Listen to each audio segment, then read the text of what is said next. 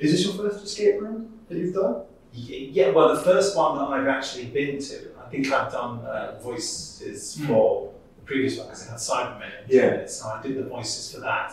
But this is the first escape room that I've ever visited. My only previous experience of escape rooms is watching shows like The Crystal Maze, which is the sort of basis of it. Yeah. How did you find it? Well, today, doing it, I was really terrible at it, but that's all part of the fun. Yeah, I mean, that's fair enough. It requires a lot of lateral thinking and problem-solving skills that I clearly just don't have. Yeah, I've got some general Doctor Who questions because you've probably been asked these before, but we'll go through. It's okay. I'll make it feel like the first time. Do you have a first memory of Doctor Who? Yeah, I have several sort of slightly confused first memories of Doctor Who, and they are of William Hartnell as the Doctor. And I think it's. I certainly remember quite clearly the 10th Planet and those particular Cybermen, because I remember going around putting a small wooden stool up my jump to be like a Cyberman. It was like a big chest unit. And because they seem to have a sing-songy voice, we had a tiny mouth organ. You know, there's times I used to put that in my mouth and they go noise because they're Cybermen, like that. But I have the Celestial Toy Maker. I've got some memories of that. And I fancied that I had some memories of the Daleks Master Plan, but I think that's because they showed a clip of it on Blue Peter, so I'm not sure that I'm actually remembering it from seeing it when it was on, because I was born in 1961, viewers, and so I was really quite young when Doctor Who started, so there may be other, if you were to do some kind of mind probe on me, you might be able to find it earlier, memories. But since you haven't brought your mind probe, I'll have to stick on those next time. Yes. You voiced Daleks, Cybermen, Judoon, etc. Yeah. What's the favourite? Like your go-to? And I can has to guess. Can you? Yeah. What's your guess? My guess would be Dalek. Yeah, you're absolutely right. It is the Daleks. Because, they are the iconic monster.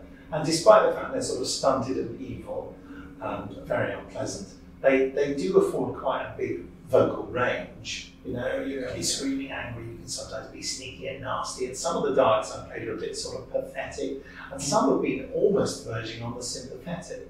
So that's quite nice. But I think one of the best things for me about the Daleks is the reaction that when I do them in a situation with other people around, the reaction that I get. People are, I'm sure people like my other Doctor Who monster voices, but doing the Daleks quite often gets a round of applause and a scream and a thrill, and that's nice for an actor to get that response, because one of the reasons people become actors is because they want to communicate to people and give them thrills and give them laughter and scare them and get an emotional response in some ways. I think the Dalek voice fulfills that rather nicely. Yeah, on the topic of Daleks, you've worked on a lot of Dalek stories since series 1. Do you have a particular favourite story that you've worked on? I don't have a particular favourite because they all offer very different challenges, but I suppose the first one I did, Dalek, because it was the first, and even though I'm always thrilled to come back and do them, it was the most thrilling to work on because it was all new and exciting, and I'm a massive Doctor Who fan, and I got to work on brand new Doctor Who coming back for the first time in years. I never thought Doctor Who would come back. I really didn't think it would come back. So for it to come back and for me to be involved was a huge thrill. So for that reason, Dalek is my favourite. But there's so many other fantastic stories to work on. I mean, great to come back in the second one and to do lots of Daleks. And then Journey's End, doing Dalek Calm, the weird... That was great fun as well. I mean, frankly, if you just let me talk for long enough, I would end up naming all the stories and telling you I love those as well. Yeah. Do you have a particular favourite classic story that one you perhaps didn't work on, like a Dalek story? Oh yeah, there's a joke with me and fellow Doctor Who fan friends of mine that when old episodes of Doctor Who are recovered, because that's your viewers will know, many Doctor Who episodes from the original series don't exist anymore. And the joke is that when they say, an old episode of Doctor Who has come back, I said, if it's not Evil of the Daleks, I'm not interested. Because I remember Evil of the Daleks very well, which was intended at the time to be the final ever Dalek story with Patrick Troughton. Because Terry Nation, the creator of the Daleks, was allegedly going to take the Daleks off to make a TV series more for the international American market. So he and the BBC had sort of parted company with the Daleks at that point. But I remember seeing it because it was the first Doctor Who story, I think, to be repeated in its entirety. And I remember when they repeated it, I remember as a youngster thinking, oh, I've seen this one before. Oh, brilliant, it's that one again. And so, yeah, I suppose I have to say that's a favourite one of mine because I would just love to see it again. I mean, it sounds really over emotional, but like when they found the Web of Fear, when that came back, you know, I remember so distinctly seeing it as a child that when it came back, I thought I'd never see it again. And when it came back, it was sort of like a dead relative knocking the door and saying, hey, I'm still alive. So it was immensely emotional for me. I watched it very early in the morning in America when I was over there doing a Comic-Con in New York. And someone texted me in the middle of the night, which wasn't the middle of the night for them because they were in England, and said, are we excited about Web of Fear being on iTunes or not? And I go, oh, don't wake me up in the middle of the night. And I thought, oh my God, it's now, isn't it? So I just downloaded it from iTunes and thought, actually, I'm going to have to watch it, aren't I, in the early hours of the morning. And I watched it. And this is rather embarrassing to admit. I went to have a shower afterwards because I suddenly realised it was breakfast time, and I sobbed like a child with delight, with just overwhelming emotion at having had this, as it were, dead member of my family come back to life. It was fantastic. I mean, that's actually a very interesting story, actually. Thank goodness. It would be awful if it was boring. Anyway. But thank you for the review. I feel bad now. You've worked on the show again since Series 1 in 2005, and you're still appearing, doing voices in the latest series, which Judoon, the Cybermen as well. Lucky.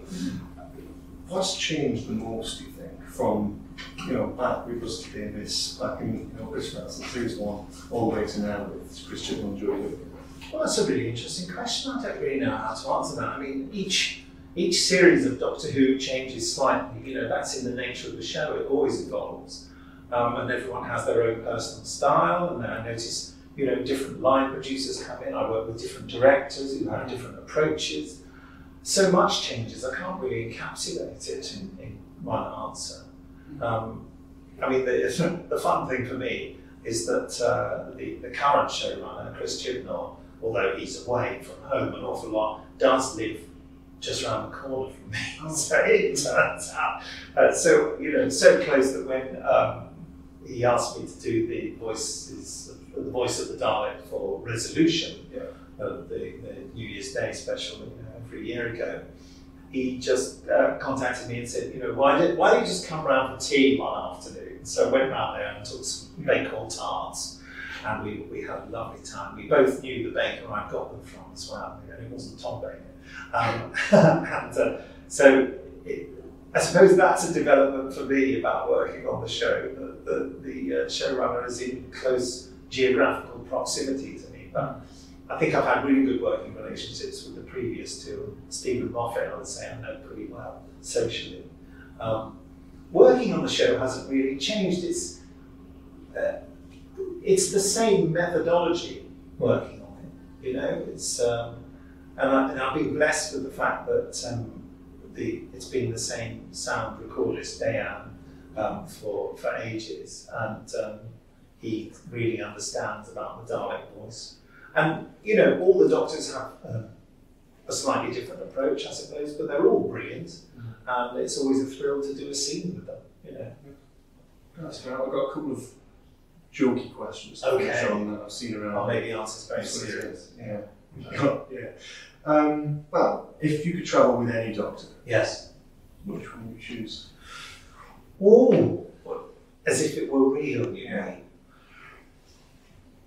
As as in Briggs, not as a Dalek. Oh yeah. Rattling around the TARDIS, blowing things up. Well, when push comes to shove, I always say that my favourite Doctor is Patrick Troughton. Although I do love them all, I sincerely do. I think they all have brilliant things about them. But he was my Doctor that in my formative young years. And I liked the fact that he had such a reassuring nature about him. To me, Patrick Troughton is the Doctor, but in some way, shape or form, whether knowingly or not, every subsequent Doctor has in some way been influenced by him. He was the Doctor who became the character we recognise now. If you go back and look at the first Doctor adventures, they are quite a different kettle of fish, actually. Quite often the Doctor just wants to get back to the TARDIS and wants to get away. But Patrick Troughton's Doctor was mostly the first Doctor who explicitly said, I'm here to fight evil and put things right. You know? And Doctor Who, for me, the real key to its success is for it to be scary and upsetting and quite challenging, but also to be reassuring. And I think Patrick Troughton's version of the Doctor was exactly that, because when he was scared or challenged, he looked quite frightening. He had quite a frightening face, but then it was very elastic, his face as well, and so then it would change and he would become terribly comforting and his voice would get very, very, he said, no, it's all right, Zoe, you know, so yeah, I would travel with the second Doctor. That's a brilliant answer. It's a bit of a struggle, but I'm going to go for it anyway. Go for it. If you could fight a Judoon-sized loaf of bread or 100 bread-sized Judoon, which one would you go for? I love questions like this. I never know the answer. A Judoon-sized loaf of bread or 100 bread-sized. I think 100 bread-sized Judoon, they can sort of get all round you, couldn't they, and get on your back, and that'd be quite difficult. Whereas one big one in front of you, although terrifying, a loaf of bread attacking you. Yeah. I can't believe I'm talking about a loaf of bread attacking me. But let's talk about this seriously. A loaf of bread attacking you, the size of the Judoon, that's serious. But I think as long as I was armed with, say, some apricot jam, I could quite easily polish it off. That's brilliant. That's what we're going to finish on. And that's it for the questions. Okay. I mean, could a toaster be involved? I could maybe toast it, couldn't I? Oh, yeah. Giant toaster. Yeah, sort of a blowtorch or something. Yeah. I could just toast it and then hack into it. Yeah. And while it's too busy going, oh, is the bread making a Judoon noise? You just go with it. Do whatever you want with it. Does it make a bread? What sort of noise does a loaf of bread make? Oh, I don't know. Would you ever like to voice a loaf of bread? I certainly would. Yeah. Okay. Sign me up for that now. I hope you're watching, Chris Chibnall. Yeah, the old loaf of bread monster. We want the loaf of bread monster. Right, anyway, I think that's it for the questions. Thank you so much. Pleasure. I'm not shaking hands because of the coronavirus, so let's do it. There we go. Thank you very much. Pleasure. Really appreciate it.